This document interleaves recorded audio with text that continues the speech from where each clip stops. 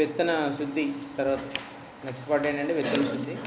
మీకు సీడ్ హెల్త్లో విత్తన శుద్ధి అనేది ఉంటుంది మ్యాక్సిమం, అది చాలా పార్ట్ దీంట్లో కలిసింది. ఒకసారి చూడండి, ఏమైనా బిట్స్ మీకు వచ్చిన ఏమైనా ఉంటే అది చూసుకోవచ్చు. ఓకే, విత్తనాలకి శిలీంద్ర మందులు లేదా కీటకనాశక మందులు కానీ రెండింటినీ కానీ పట్టించి విత్తనం ద్వారా వ్యాప్తి చెందే తెగుళ్ళు కీటకాలు రాకుండా నిరోధించే ప్రక్రియను ఏమంటారు అనమాట, విత్తన శుద్ధి అని అంటాం. సీడ్, దానికి ఇంగ్లీష్లో ఏమంటారు, సీడ్ ట్రీట్మెంట్ అని అంటాం. సీడ్ ట్రీట్మెంట్ జనరల్గా అని అంటున్నాం అనమాట, విత్తన శుద్ధి అని అంటున్నాం. సో ఇది ప్రధానంగా మొలక శాతాన్ని పెంచి బలవర్ధకమైన మొక్కలు రావడానికి, విత్తనం యొక్క ఆరోగ్యం కాపాడడానికి వాడతారు. సో మొలక శాతం పెంచడానికి ఉపయోగపడుతుంది, అలాగే మొక్కలు బలమైనటువంటి మొక్కలు రావడానికి ఉపయోగపడుతుంది, అలాగే మొక్క తాలూకు ఆరోగ్యం కాపాడడానికి చాలా ఉపయోగపడుతుంది అనమాట. ఇది విత్తన శుద్ధి యొక్క ప్రాముఖ్యత. ఎటువంటి పరిస్థితుల్లో విత్తన శుద్ధి చేయాలని కొన్ని కండిషన్స్ అక్కడ మనకి ఇవ్వడం జరిగింది. దెబ్బ తగిలిన విత్తనాల్లోకి శిలీంధ్రాలు చొచ్చుకొని పోయి మొలక లేకుండా చేయడం లేదా బలహీనమైన మొక్కలు పుట్టడం అనేది జరుగుతూ ఉంటుంది. సో ఏదైతే ఈ విత్తనాలకి చాలా గాయాలు తగులుతూ ఉంటాయి అన్నమాట. మనం చేసేటువంటి అనేక ఆపరేషన్స్ అన్నీ మనం చేస్తుంటాం. ఇవన్నీ చేసేటప్పుడు ఏమవుతుంటాయంటే, నూర్పిడి చేసేటప్పుడు అనేక వాటిలో మిషన్స్లోను వీటిలోను అన్నింటిలో మనం వేస్తుంటాం. సో ఇలా వేసేటప్పుడు ఏమవుతుంటుందంటే పైన ఉండేటువంటి కవచానికి చాలా దెబ్బలు తగులుతూ ఉంటాయి. సో గాయాలు అవుతుంటాయి అన్నమాట. అలా తగలకుండా జాగ్రత్తగా చేస్తుంటారు. విత్తనాలు ప్రాసెసింగ్ చేసేటప్పుడు మాత్రం తప్పకుండా ఈ జాగ్రత్తలు తీసుకుంటారు. మామూలుగా రెగ్యులర్గా మనం వాడేటువంటి వాటికి అంత అవసరం లేదు. ఎలాగైనా ఎలాంటి వీటిలోనైనా థ్రెషర్స్లో వేసి మనం థ్రెషింగ్ చేస్తాం. కానీ విత్తనం కోసం వాడేటువంటి గింజలు మాత్రం తప్పకుండా ఒక ప్రత్యేకమైన పరికరాల్లోనే వాడతారు. వాటిలో ఎక్కువ గాయాలు తగలకుండా చూసుకుంటారు. ఎందుకంటే విత్తనాలు అవి తీసుకెళ్ళి మనం కొన్ని రోజులు నిల్వ చేయాలి. నిల్వ చేసిన తర్వాత మళ్ళీ వాటిని వాడాలి. మనం ఆ జర్మినేషన్ పర్సంటేజ్ బాగుండాలి, శిలీంధ్రాలు సోకకూడదు. ఇలాంటివన్నీ చేయాలంటే కొంచెం గాయాలు తగలకుండా చూడాలి. కాబట్టి ఆ థ్రెషర్స్ అవన్నీ కూడా చాలా స్మూత్గా పనిచేసేటువంటివన్నీ కూడా దీనికోసం మనకి ఉపయోగిస్తారు. సో అలాంటి ఉపయోగించినప్పటికీ కూడా ఈ పైన ఉండేటువంటి కవచం, విత్తన కవచం ఏదైతే ఉంటుందో దానికి చాలా వరకు గాయాలు తగులుతూ ఉంటాయి అన్నమాట. సో ఈ గాయాలు తగులుతూ ఉంటాయి కాబట్టి మనం ఏం చేయాలంటే తప్పనిసరిగా మనం విత్తనాలని శుద్ధి చేయాలి. సో ఈ విత్తన శుద్ధి చేయడం ద్వారా ఏం జరుగుతుందంటే శిలీంధ్రాలు కానీ ఇవన్నీ లోపలికి చొచ్చుకొని పోకుండా ఉంటాయన్నమాట. సో ఈ డైరెక్ట్ ఈజీ ఎంట్రీ. ఇప్పుడు ఏదంటే కవచం అనేది మనకి చర్మం ఎలా ఉంది, అలాగే విత్తనానికి కూడా ఒక కవచం అనేది ఉంటుంది. సో అంత ఈజీగా మన చర్మాన్ని దాటుకుని లోపలికి వెళ్ళిపోలేవు కదా ఈ శిలీంధ్రాలు కానీ లేకపోతే ఇవన్నీ కూడా, ఎందుకంటే అది డైరెక్ట్ ప్రొడక్షన్ మనకి ఏదైనా సరే. కాబట్టి అదేవిధంగా విత్తనానికి కూడా కవచం ఉంటుంది. అది చాలా సందర్భాల్లో డ్యామేజ్ అవుతుంటుంది, పగులుతుంటుంది, అలా అవుతుంటాయి. కాబట్టి ఎక్కువ శిలీంధ్రాలు ఇవన్నీ కూడా దాని ద్వారా లోపలికి చొచ్చుకొని పోతాయి. కాబట్టి అలా చొచ్చుకొని పోకుండా ఉండడం కోసం మనం ఏం చేస్తామంటే విత్తనాలని శుద్ధి చేస్తూ ఉంటాం అనమాట. అలా శుద్ధి చేయడం ద్వారా ఇవన్నీ కూడా లోపలికి వెళ్లకుండా మనం నిరోధిస్తాం ముందుగానే. అవి అలా చేయడానికి ఒకవేళ అలా చేయలేదనుకోండి, అవి ఏంటంటే బలహీనమైనటువంటి మొక్కలు పుడతాయి అన్నమాట. సో సీడ్ సరిగ్గా జర్మినేట్ అవ్వకపోవడం, మొలక సరిగ్గా రాకపోవడం, వచ్చినా అది బలహీనంగా ఉండడం, ఇలాంటివన్నీ కూడా జరుగుతూ ఉంటాయి. సాధారణంగా యాంత్రిక నూర్పిడిలో లేదా బాగా ఎత్తులో నుంచి కింద పడినప్పుడు, పొడి వాతావరణంలో లేదా వాతావరణంలో మార్పుల్లో కానీ సక్రమంగా నిల్వ చేయనప్పుడు కానీ విత్తనాలు నిల్వ తింటుంటాయి. విత్తనానికి దెబ్బ తగులుతుంది. సో కాబట్టి వాటన్నిటిని కూడా మనం శుద్ధి చేయాల్సినటువంటి పరిస్థితి ఉంటుందన్నమాట. కండిషన్స్ ఇచ్చారు కదా. యాంత్రిక నూర్పిడి అంటే ఏంటి, మిషన్స్ ద్వారా నూర్పిడి చేయడం. సో ఇలాంటి చేసేటప్పుడు కానీ, లేకపోతే వాతావరణంలో మార్పుల ద్వారా కానీ, లేకపోతే మనం హ్యాండ్లింగ్ చేసేటప్పుడు కానీ, ఇలాంటప్పుడు వీటిని దెబ్బ తగులుతూ ఉంటాయి. అలాంటప్పుడు చేయాలి. శిలీంధ్రాల మూలంగా విత్తనాల ప్రాసెసింగ్లో కలుషితమైన యంత్రాల మూలంగా కలుషితమైన సంచులు, గోదాముల్లో కానీ దెబ్బతింటాయని చెప్పవచ్చు. సంచులు ఇలాంటి వాటి వల్ల కూడా కొంత డ్యామేజ్ జరగవచ్చు. సో అక్కడి నుంచి కూడా శిలీంధ్రాలు వాటిలోకి చొచ్చుకొని పోయేటువంటి అవకాశాలు ఉంటాయి. అలాగే కొన్ని సందర్భాల్లో అనుకూలంగా లేని పరిస్థితుల్లో, అంటే పొదను నేల, చలి, పొడిగా ఉన్న నేలలుగా చెప్పవచ్చు. ఈ అనుకూల పరిస్థితుల్లో శిలీంధ్రాల పెరుగుదలకు అనుకూలంగా ఉంటాయి. సో కండిషన్ ఏంటంటే శిలీంధ్రాల పెరుగుదలకు అనుకూలంగా ఉండే పరిస్థితులన్నింటినీ కూడా మనం డామినేట్ చేయడమే విత్తన శుద్ధి యొక్క ముఖ్యమైనటువంటి ఉద్దేశం. తెగులు లేని విత్తనం నాటినప్పటికీ అది ఏదో ఒక శిలీంధ్రానికి గురవడం సర్వసాధారణం. విత్తన శుద్ధికి విత్తనానికి రక్షణ కవచంలా ఉండి బలహీనమైన విత్తనాలు కూడా ఆరోగ్యంగా మొలకెత్తే మొక్కగా అభివృద్ధి చేయడానికి ఇది జనరల్గా ఈ విత్తన శుద్ధి అనేది మనకి ఉపయోగపడే పరిస్థితి ఉంది. కాబట్టి ఇప్పుడు నేను ఏ కండిషన్స్ అయితే నేను చెప్పాను, ఈ కండిషన్స్ అన్నింటిలోనూ కూడా ఈ కండిషన్స్ ఉంటాయి. కాబట్టి మనం ఏంటంటే విత్తనాలకి ఏం చేస్తామన్నమాట, శుద్ధి చేస్తాము. సో అది మన చర్మంకి ఎలాగైతే గాయాలు తగలకుండా మన చర్మం అడ్డుతూ ఉంటుందో, అలాగే విత్తనానికి కూడా విత్తన కవచం ఉంటుంది. ఆ కవచం డ్యామేజ్ అవ్వకుండా చూసుకోవాలి. అనేక రకాల యంత్రాలు ఉపయోగించడం ద్వారా దాంతో డ్యామేజ్ అవుతుంది. కాబట్టి మనం ఏం చేస్తామంటే ముందు జాగ్రత్తగానే వాటికి శిలీంధ్ర నాశనులతో వాటన్నిటికీ కూడా ఒక కవచాన్ని మనం ఏర్పాటు చేస్తాం అన్నమాట. దాని ద్వారా మనకి చాలా ప్రొటెక్షన్ లభిస్తుంది, మొక్కలు ఆరోగ్యవంతంగా పెరుగుతాయి. విత్తన శుద్ధి వల్ల జరిగే ప్రధానమైన అడ్వాంటేజ్ ఏంటంటే మొలక శాతం పెరుగుతుంది. ఫస్ట్ లైన్లో మీకు ఇచ్చారు చూడండి అక్కడ, ఇది ప్రధానంగా మొలక శాతాన్ని పెంచుతుంది. విత్తన శుద్ధి అనేది దేని పెంచుతుంది అనమాట? మొలక శాతం. అసలు జర్మినే అంటే దాన్ని బట్టి మీకు అర్థమవుతుంది ఎంత ఇంపార్టెన్స్ అనేది. విత్తనానికి కనుక సరైనటువంటి విత్తనాన్ని నాటకపోయినా, లేకపోతే ఏదైనా తెగులు సోకినటువంటి విత్తనాన్ని నాటకపోయినా వచ్చే సమస్య ఏంటంటే ముందుగా మొలకే రాదనమాట. కాబట్టి ఏంటంటే మనం సీడ్ ట్రీట్మెంట్ ఎప్పుడైతే చేస్తామో మొలక ముందు వస్తుంది, మొలక శాతాన్ని అది పెంచుతుంది అనమాట. అది ఇంపార్టెంట్ మనకు. ఆ తర్వాత మిగతా తెగుళ్ళ నుంచి వీటన్నిటి నుంచి కూడా అది కాపాడుతూ ఉంటుంది. ఇది సో విత్తడానికి ముందు చేసే పద్ధతులు ఇచ్చారు కొన్ని. రసాయనాల ద్వారా చేసేవి మొలక శాతం పెంచి శక్తివంతమైనటువంటి మొక్కలు రావడానికి ఉపయోగపడతాయి. ఎగ్జాంపుల్ కొన్ని ఇచ్చారు అక్కడ. వరిలో 1% KCl లో 12 గంటలు నానబెట్టిన మొలక శాతం పెరుగుతుంది. అది కూడా అండర్లైన్ చేసుకోండి వరి పంటలో. సో మొలక శాతం పెంచి శక్తివంతమైన మొక్కలు రావడానికి ఉపయోగపడతాయని చెప్తున్నారు. తర్వాత కీటకాలు తెగుళ్ళ నాశనలు కనుక మనం చూస్తే కనుక ఇవి ప్రధానంగా విత్తన ఆరోగ్యాన్ని కాపాడడానికి వినియోగిస్తారు. ఒక విత్తన రాశి అన్ని నాణ్యత ప్రమాణాలు గరిష్టంగా కలిగి ఉండి విత్తనం ద్వారా సంక్రమించే తెగుళ్ళు కీటకాలు ఉన్నప్పుడు ఆ విత్తనం నిజంగా పనికి రాకుండా పోతుంది. సో దానికి కొన్ని ఇచ్చారు. తెగుళ్ళ వ్యాప్తిని అరికట్టడం అని, విత్తనం మొలకెత్తే దశలో తెగుళ్ళ నుంచి రక్షణ కల్పించడానికి, మొలక శాతాన్ని పెంచడానికి, కీటకాల బారి నుంచి రక్షణ కల్పించడానికి, తర్వాత తక్కువ మోతాదులో ఎక్కువ ఫలితాన్ని ఇవ్వడానికి, ఇలాగా మనకి కొన్ని పాయింట్స్ అనేవి ఇచ్చారనమాట. సో ఒక విత్తన రాశి అన్ని నాణ్యత ప్రమాణాలు గరిష్టంగా కలిగి ఉండి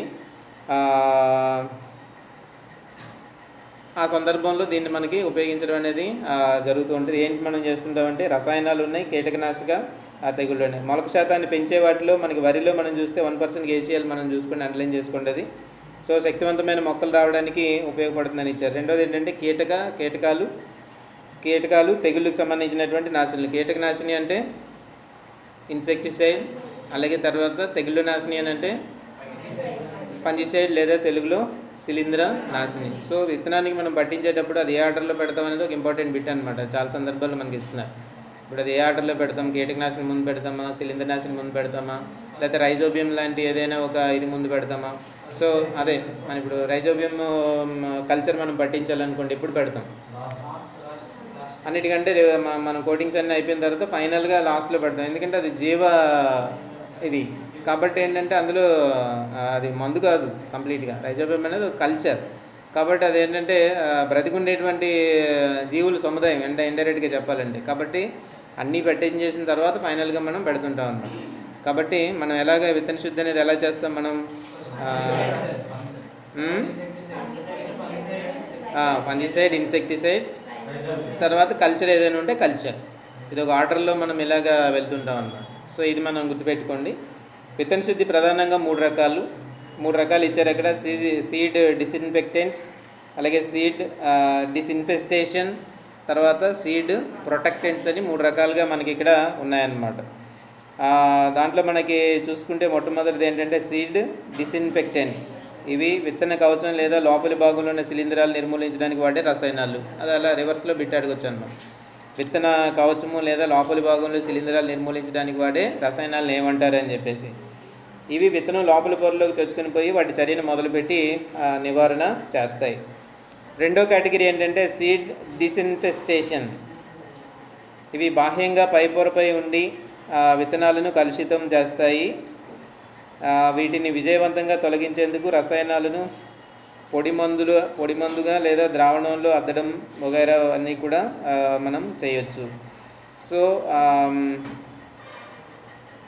బాహ్యంగా పై పొరపైన ఉండే వాటిని సీడ్ డిస్ఇన్ఫెస్టేషన్ అని అంటాం. 2 రకాలు మీరు గుర్తుపెట్టుకోండి, డిస్ఇన్ఫెక్టెంట్స్ అలాగే డిస్ఇన్ఫెస్టేషన్ అనేది 2 గుర్తుపెట్టుకోండి. బాహ్యంగా పై పొర ఉండి విత్తనాలకి ప్రొటెక్షన్ ఇచ్చే వాటిని అంటాం. అక్కడ కొంచెం అది కన్ఫ్యూజన్గా అవన్నీ ఉన్నాయి.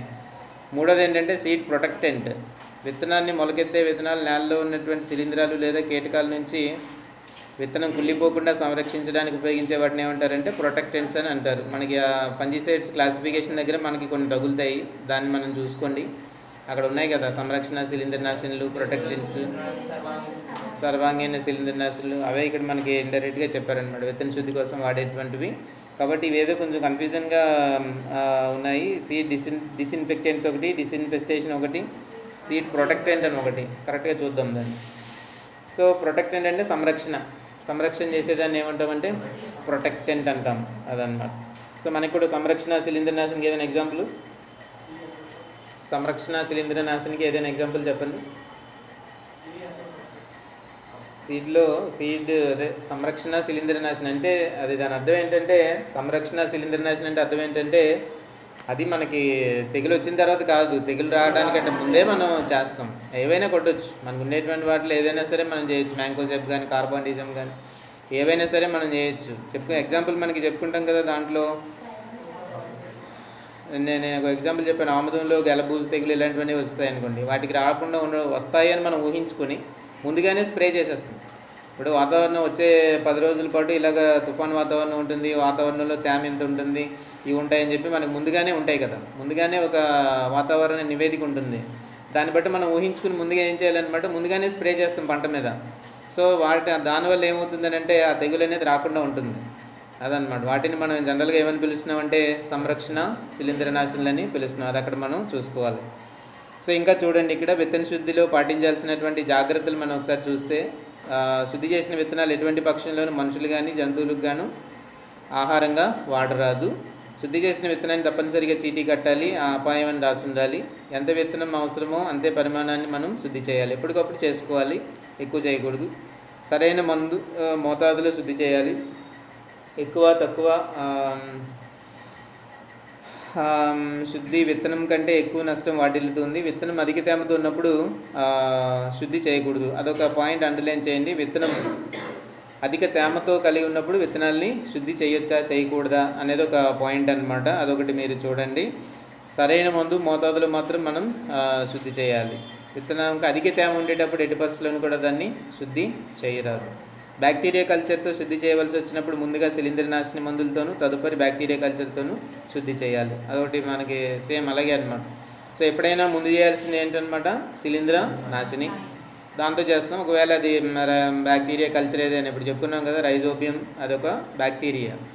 సో అది చేసేటప్పుడు ముందుగా దీన్ని చేసి తర్వాత దాన్ని చేస్తాం. ఎప్పుడు కూడా అలాగే తర్వాత చేయాలి, ఎందుకంటే అదొక జీవి, ఇది కెమికల్ కాదు కాబట్టి అప్పుడు మనం చేయాల్సి ఉంటుంది. సో డైరెక్ట్గా ఎలా అడగచ్చు, రైజోబియం అనకుండా మనకి నేరుగా ఎలా అడగవచ్చు. బ్యాక్టీరియా కల్చర్తో విత్తనాలను శుద్ధి చేసినప్పుడు దాన్ని క్రమం రాయండి వరుసగానంటే, ముందుగా శిలీంద్రనాశిని, ఆ తర్వాత ఫైనల్గా బ్యాక్టీరియా కల్చర్. బ్యాక్టీరియా కల్చర్ అంటే ఎగ్జాంపుల్ ఏంటి, దానికి ఎగ్జాంపుల్గా పెట్టుకోవచ్చు, అక్కడ పెట్టుకోండి, ఏదైనా రాసుకోండి రైజోబియం కల్చర్ అని. బ్యాక్టీరియా కల్చర్ అంటే అదే మరి.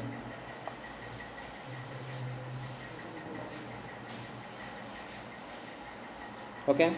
సో తర్వాత ఏంటంటే విత్తనాల నిల్వ. విత్తన నిల్వ అనేది అంటే స్టోరేజ్ అంటాం అనమాట.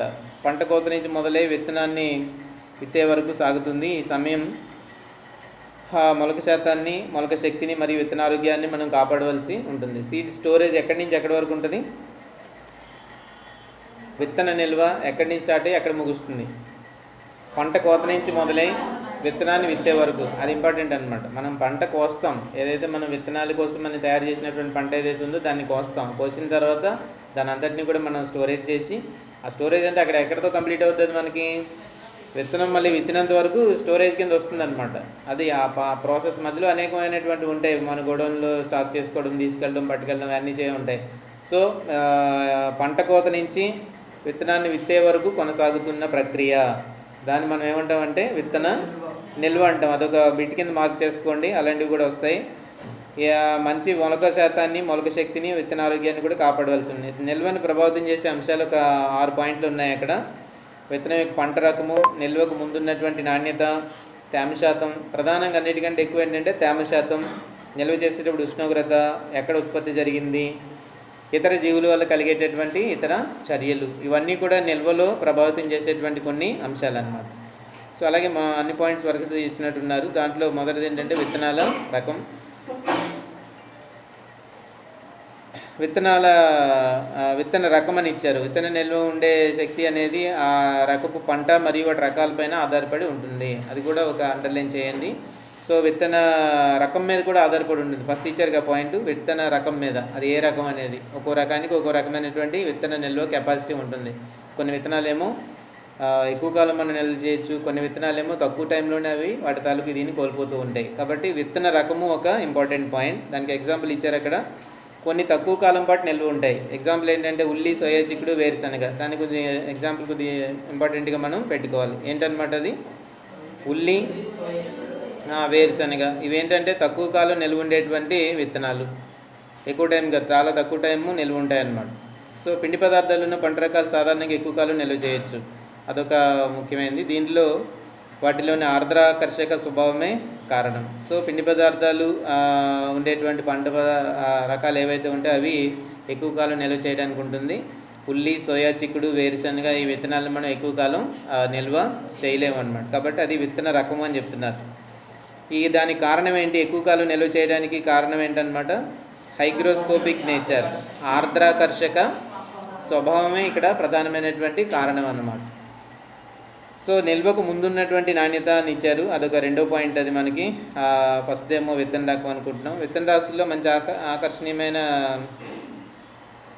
నష్టం కాకుండా ఉన్న తేజవంతమైనటువంటి విత్తనాలు ఉన్నప్పుడు ఎక్కువ కాలం నిల్వ ఉంటాయి. సో అంతకుముందు మనం తీసుకున్నటువంటి విత్తనమే మంచి క్వాలిటీతో ఉందనుకోండి, చూడడానికి మంచి క్వాలిటీ ఉంది, దాని విగర్ అందులో మనకు కనిపిస్తూ ఉందనుకోండి, ఆటోమేటిక్గా ఎక్కువ కాలం నిల్వ ఉంటాయి.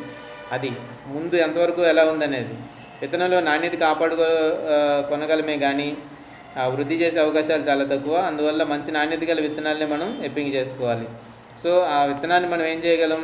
దాన్ని క్వాలిటీ చెడిపోకుండా మనం కాపాడుకోగలం తప్ప మంచి విత్తనాలని చెప్పేసి దాన్ని డబుల్ చేయడానికి అవ్వదు ఎట్టి పరిస్థితుల్లోనూ. కాబట్టి మనం ఏం చేస్తాం అన్నమాట, ఉన్న విత్తనాలనే మనం వీలైనంత వరకు దాని క్వాలిటీ కాపాడుకోవడానికి ప్రయత్నం చేయాలి. తేమ శాతం మూడోది. ఇది ముఖ్యమైనటువంటిది. విత్తనాల నిల్వలో ఎప్పుడు కూడా ప్రధానమైనది ఏంటంటే తేమ శాతం.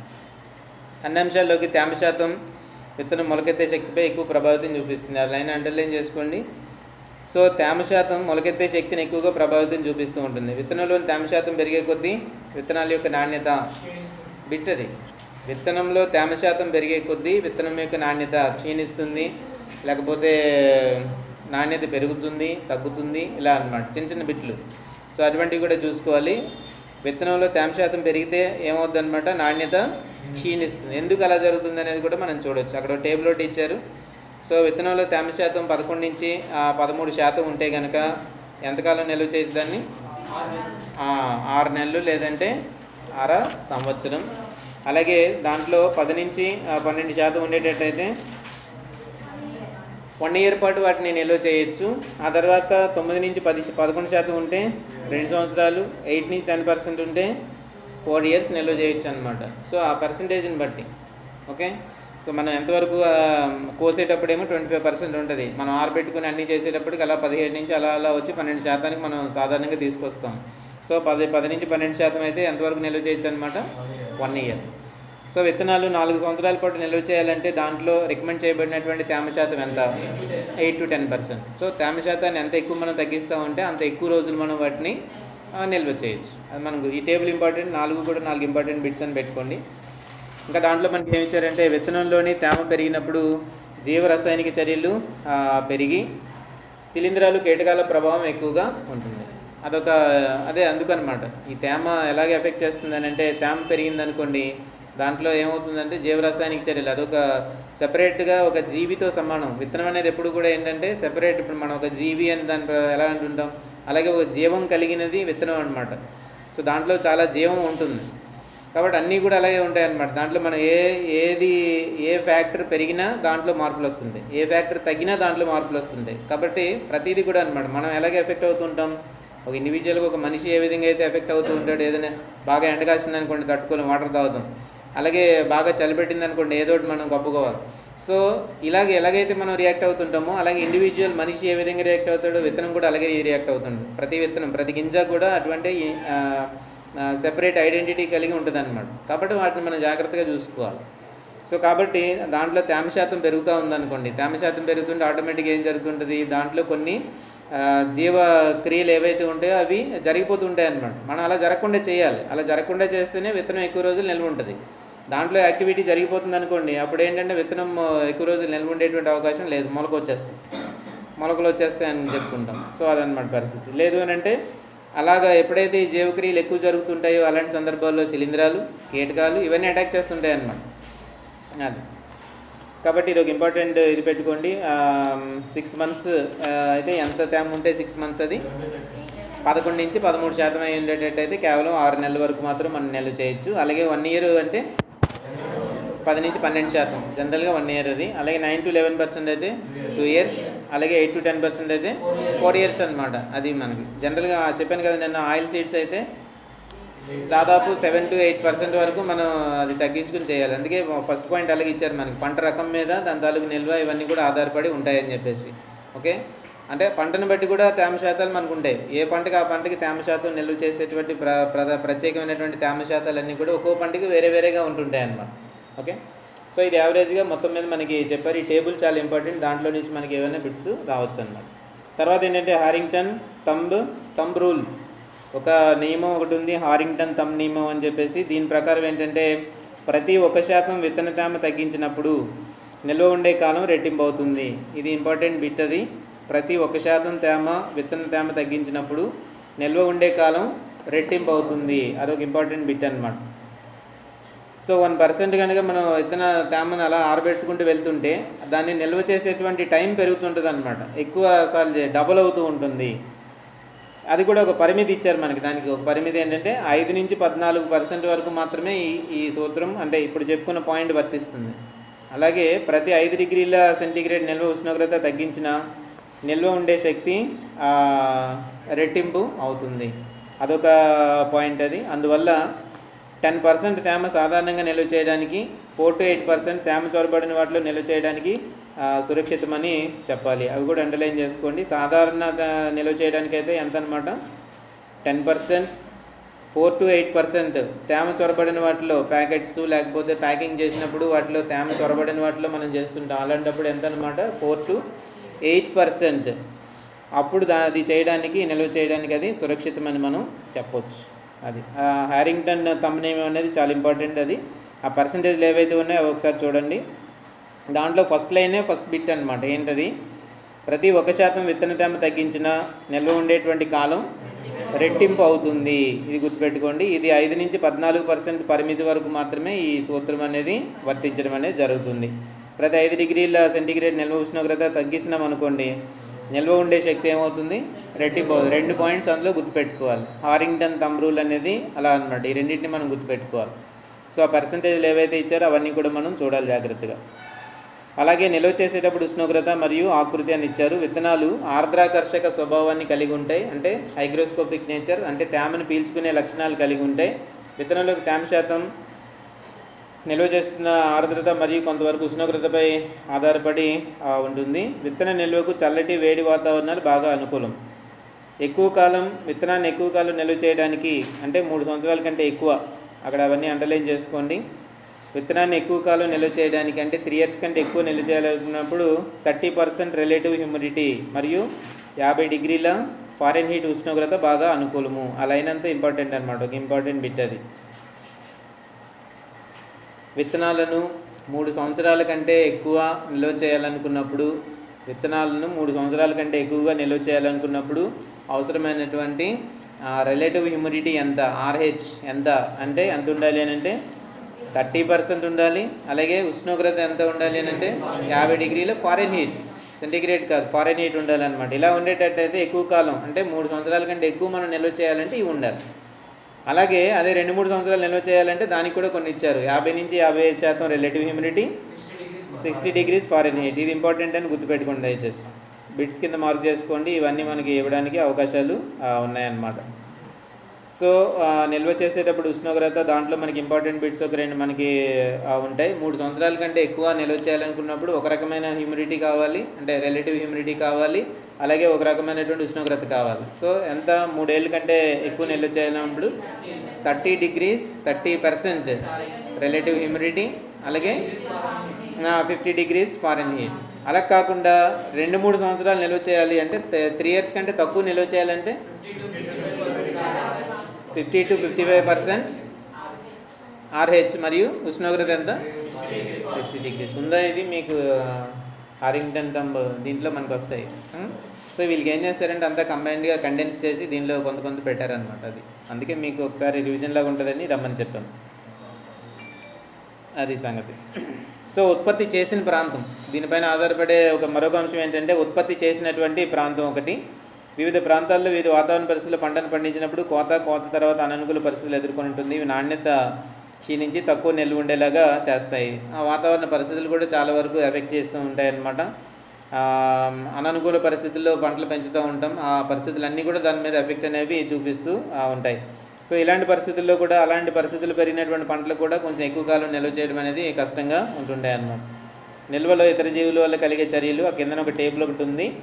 నిల్వ చేసినప్పుడు శిలీంధ్రాలు, కీటకాలు, ఎలుకలు, పక్షులు మొదలైన వాటి వల్ల విత్తనానికి హానికరమైనటువంటి చర్యలు జరుగుతాయి. మొత్తం ఆ లిస్ట్ చూడండి. శిలీంధ్రాలు అటాక్ చేస్తాయి, కీటకాలు అటాక్ చేస్తాయి, ఎలుకలు, పక్షులు, ఇవి కూడా ఎక్కువ డ్యామేజ్ ఇవే అన్నమాట. ఏదైనా మనం స్టోరేజ్ గోడౌన్స్ కానీ ఇవన్నీ మనం చూసేటప్పుడు ఏమవుతుంటుందంటే శిలీంధ్రాల తాలూకు డ్యామేజ్ ఎక్కువ కనిపిస్తుంది. అలాగే మనకి తర్వాత కీటకాల తాలూకు డ్యామేజ్ ఎక్కువ కనిపిస్తుంది. పక్షులు ఎక్కువ తిరుగుతూ ఉంటాయి. పక్షుల పైన వెంటిలేటర్స్ ఉంటాయి కదా, వెంటిలేటర్లు గుండా ఎక్కువ పక్షులు వచ్చేస్తుంటాయి అన్నమాట. వీలైతే దానికి మెషలు పెట్టుకోవాలి గోడౌన్స్ ఎక్కడ ఉంటే అక్కడ, అప్పుడు రావడానికి అవకాశం ఉండదు. కాకపోతే వెంటిలేటర్ అనేది కంపల్సరీ, ఎందుకంటే తేమకు సంబంధించిందే అది. కాబట్టి వెంటిలేటర్ అనేది కంపల్సరీ. ఎలుకలు ఎక్కువ డ్యామేజ్ చేస్తుంటాయి. ఎలుకలు వస్తాయి కాబట్టి కింద మనం కట్టేటువంటి ప్రతి గొడవను కూడా ర్యాట్ ప్రూఫ్ గొడవన్లు కడతారు. మన ఏ గొడౌన్స్ కట్టినా, FCV వాళ్ళు కట్టిన వేర్ హౌస్లు, గొడౌన్స్ అవన్నీ ఉంటాయి కదా. సో అవన్నీ కూడా ఏంటంటే ర్యాట్ ప్రూఫ్ గొడౌన్ అంటారనమాట. అవి ఎట్టి పరిస్థితుల్లో కూడా భూమిలో రంధ్రాలు చేసుకుని లోపలికి రాలేవు. మనం 151లో మనం చదువుతాం. ఆల్రెడీ మనం ఇంతకు ముందు ఒకసారి చదివాం. అంటే ఎన్ని పొరలు వేయాలి, 6 పొరలు ఎన్నో వేస్తాం కంప్లీట్గా. ఎన్ని పొరలు? 6 పొరలుగా మనం కాంక్రీట్ వేయాలి.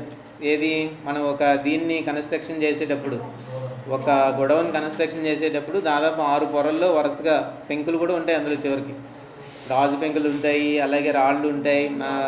ఆ పొరలన్నీ రాసుకున్నారు కదా, మనం ఒకసారి మళ్ళీ చెప్పుకున్నాం దాన్ని ఒకసారి. సో గొడౌన్ కన్స్ట్రక్షన్లో ఓవరాల్గా మనకి భూమిలో నుంచి 6 పొరలు కాంక్రీట్ పొరలు ఉంటాయి. కాబట్టి అవి లోపల నుంచి రంధ్రాలు చేసుకుని లోపలికి బయటికి రాలేవు, రంధ్రాలు చేసి రాలేవు అనమాట. లేకపోతే ఏం చేస్తాయి, ఏదో ఒక విధంగా రంధ్రాలు చేసుకుని మొత్తానికి వచ్చేస్తాయి అన్నమాట. అదొకటి. రెండోది ఏంటంటే మొత్తం గొడవన్ చుట్టూ కూడా ఒక చప్టా లాంటి నిర్మాణం ఏర్పాటు చేస్తారు. ఏ గొడవన్ మీరు చూసినా కానీ స్ట్రైట్గా మెట్లు దేనికి ఉండవు. మీరు ఎనీ గొడవన్ ఏదైనా చూడండి, ఏ FCV గొడవన్ సేవ్ చూడండి, పెద్దవి అంటే మామూలు జనరల్గా లోకల్గా రైతులు కట్టుకున్నవి కాదు నేను చెప్పేది. ఒక పద్ధతి ప్రకారం లేదా గవర్నమెంట్ గొడవన్ సేవ్ మీరు చూసినా సరే ప్రతిదానికి కూడా బయట మనం చూస్తే ఇప్పుడు ఈ పైన సన్ షేడ్స్ అంటారు కదా, అలాంటిది పక్కన మొత్తం అదంతా ఉంటుంది అనమాట. మొదల నుంచి చివరి దాకా గొడవలు అంతా కూడా ఉంటాయి. ఒకవేళ మనం లోపలికి వెళ్ళాలంటే అప్పటికప్పుడు టెంపరీగా ఒక చిన్న స్ట్రక్చర్ వేసి దాని మీద నడుచుకుని వెళ్తాం, మళ్ళీ వచ్చేస్తుంటాం గొడౌన్స్లో. సాధారణంగా అదనమాట. ఊరికే పర్మనెంట్ స్ట్రక్చర్ ఏమి ఉండదు, ఎందుకంటే ఎలకలు వెళ్ళిపోతాయి కాబట్టి. ఎలకలు ఏ విధంగా మెట్ల వైపు నుంచి కానీ ఎక్కడి నుంచి కానీ ఎక్కి రాకుండా ఆ గొడౌన్ నిర్మాణాలు ఉంటాయి. అది తెలుసా? అది ఇంతకుముందు ఎప్పుడైనా చూసారా? బయటంతా కూడా ఒక 2-3 అడుగుల వెడల్పులో ఒక స్ట్రక్చర్ మనకంతా కట్టేసి ఉంటుంది అనమాట. అంతే. అందువల్ల ఏంటంటే అది ఎలకలు ఎక్కడానికి ఎట్టి పరిస్థితుల్లో అనుకూలం కాదు. ఈ లారీలు ఇవన్నీ ఏమైనా వచ్చినా వాటికి సరిపడే లారీ హైట్లో దానికి సరిపడేగా దాని ఏర్పాట్లు దానికి ఉంటాయి. లారీ వెళ్ళిపోగానే ఇంక అక్కడితో కనెక్షన్ కట్ అయిపోదు. జనం లోపలికి వెళ్ళాలన్నా సరే ఏదో టెంపరీగా ఒక స్ట్రక్చర్ వేసి దాని మీద నడుచుకుని వెళ్తాం. అందరూ వెళ్ళిపోయిన తర్వాత అది తీసేస్తారు అలా. సో ఇవి గొడవన్ నిర్మాణం అనేది ఇలాగా ఉంటుంది అనమాట. సో శిలీంధ్రాలు, కీటకాలు, ఎలుకలు, పక్షులు ఇలాంటివన్నీ కూడా ఎక్కువగా ఈ నష్టాలు కలగజేస్తుంటే కొన్ని పర్సంటేజ్లు అవన్నీ ఇచ్చారు. ఒకసారి కింద టేబుల్లో చూడండి. నిల్వలో ఉండవలసిన ఉష్ణోగ్రత మరియు ఆర్ద్రత పరిమితులను ఇచ్చారు. అక్కడ ఏంటంటే ఉష్ణోగ్రత యాక్చువల్గా అవన్నీ వృద్ధి చెందడానికి అనుకూలమైన ఉష్ణోగ్రతలు కొన్ని ఇచ్చారు, అలాగే అనుకూలమైన ఉష్ణోగ్రత కొన్ని ఇచ్చారు, అలాగే ఆర్ద్రత. సో కీటకాలు, మైట్స్, శిలీంధ్రాలు, సూక్ష్మజీవులు ఒక్కొక్కదానికి ఒక్కొక్క వాల్యూస్ మనకు అక్కడ ఉన్నాయి చూడండి ఆ టేబుల్లో. అంటే బాగా డెవలప్మెంట్ చెందడానికి అనుకూలమైనటువంటి టెంపరేచర్స్ అక్కడ ఇచ్చారనమాట. వృద్ధి చెందడానికి అని ఇచ్చారు కదా. సో అప్పుడు అవి డెవలప్మెంట్ అవుతుంటాయి. అవి మనకి అక్కడ ఉండడానికి అనుకూలమైన ఉష్ణోగ్రతలు అవన్నీ కూడా రెండో కాలంలో మనకు ఉన్నాయి. 27 నుంచి 37 డిగ్రీలు కేటకాలు, మైట్స్ వచ్చేసరికి 19 to 31 డిగ్రీస్, శిలీంధ్రాలు వచ్చేటప్పటికి 20 నుంచి 40 డిగ్రీలు, అలాగే సూక్ష్మజీవులు అయితే 26 నుంచి. ఇది అనుకూలమైన ఉష్ణోగ్రత, అవి బాగా డెవలప్ అవ్వడానికి అనుకూలమైనటువంటి ఉష్ణోగ్రతలు ఇవన్నీ కూడా. అలాగే ఆర్ద్రత కూడా ఇచ్చారు. కీటకాలకైతే 30 to 95%, మైట్స్ అయితే 60 to 100%, అలాగే శిలీంధ్రాలు అది కూడా సేమ్. సూక్ష్మజీవులు వచ్చేసరికి 91 to 100% అనమాట. అంటే దీన్ని బట్టి మనకు అర్థమవుతుంది ఏంటి, 100% కనుక రిలేటివ్ హ్యూమిడిటీ లేదా ఆర్ద్రత ఉండేటట్టయితే ఎక్కువగా ఇవన్నీ రావడానికి ఎక్కువ అవకాశాలు ఉన్నాయి. సూక్ష్మజీవులు అటాక్ చేయడానికి అవకాశం ఎక్కువగా ఉంది. 100% RH మనకి ఎప్పుడు ఉంటుంది, బయట వాతావరణంలో తేమ 100% ఎప్పుడు ఉంటుంది, 100% వర్షం పడినప్పుడు. మీకు ఎప్పుడు లేవు, వర్షం ఇలా పడిన తర్వాత వర్షం పడి ఆగిపోయిన వెంటనే మన వాతావరణంలో తేమ చూస్తే ఎంత ఉంటుంది, 100% ఉంటుంది, 100 ఉంటుంది. ఆ తర్వాత అలా చూసేటప్పటికి 90 నుంచి అలా వచ్చి అక్కడ ఫ్లక్చువేట్ అవుతుంటుంది. అదే వర్షాకాలంలో ఎక్కువగా బాగా మబ్బులు వచ్చేసి ఇక్కడ కంటిన్యూగా వర్షాలు పడే టైంలో ఎక్కువగా అరౌండ్ 90 కంటే అబోవ్ అలా ఉంటుంటుంది అన్నమాట. సో అటువంటి పరిస్థితులన్నీ దేనికి అనుకూలం, ఈ సూక్ష్మజీవులు అన్ని రకాలైనటువంటి సూక్ష్మజీవులు పెరగడానికి అనుకూలమైనటువంటి వాతావరణం అన్నమాట. సో ఇది అక్కడ మనం చెప్పుకునేది. సో అవి కూడా ఆర్ద్రతలు కూడా ఒకసారి మీరు గుర్తుపెట్టుకోండి. కిందన ఒక లైన్ చూడండి, విత్తనాలు మొలకెత్తడానికి అనుకూలమైన ఉష్ణోగ్రత మరియు ఆర్ద్రత పరిమితులు అని చెప్పేసి అక్కడ ఇచ్చారు. విత్తనాలు మొలకెత్తడానికి అనుకూలమైనటువంటి ఉష్ణోగ్రత మరియు ఆర్ద్రత పరిమితి 16 నుంచి 42 డిగ్రీలు, అదొక ఇంపార్టెంట్ బిట్ అని పెట్టుకోండి. మరియు 95 to 100% ఆర్ద్రత. విత్తనాలు మొలకెత్తడానికి అనుకూలమైనటువంటి ఉష్ణోగ్రత మరియు ఆర్ద్రత, ఇది ఒక లైన్లో ఉంది అది, కాబట్టి అది కూడా మీరు జాగ్రత్తగా గుర్తుపెట్టుకోవాలి. విత్తనాలు మొలకెత్తడానికి అనుకూలమైనటువంటి ఉష్ణోగ్రత 16 నుంచి 42 డిగ్రీస్, అలాగే 95 to 100% అది అనుకూలం అన్నమాట. ఇది పరిస్థితి. సో ఇవన్నీ కూడా మనం ఏంటంటే విత్తనాల నిల్వ చూసాము, అలాగే విత్తనాల శుద్ధి చూసాం. విత్తన శుద్ధి ఒకటి, విత్తన నిల్వ ఒకటి చూసాం. సో ఇవన్నీ మనం దేంట్లో భాగంగా చదువుతున్నామండి, ఇవన్నీ కూడా ప్రాసెసింగ్లో భాగంగా చదువుతున్నాం. ఇవన్నీ కూడా ఇప్పుడు మనం చదువుకునేవన్నీ కూడా ఏంటంటే ప్రాసెసింగ్లో భాగంగా ఇవన్నీ మనం చదవడం జరుగుతుంది అన్నమాట.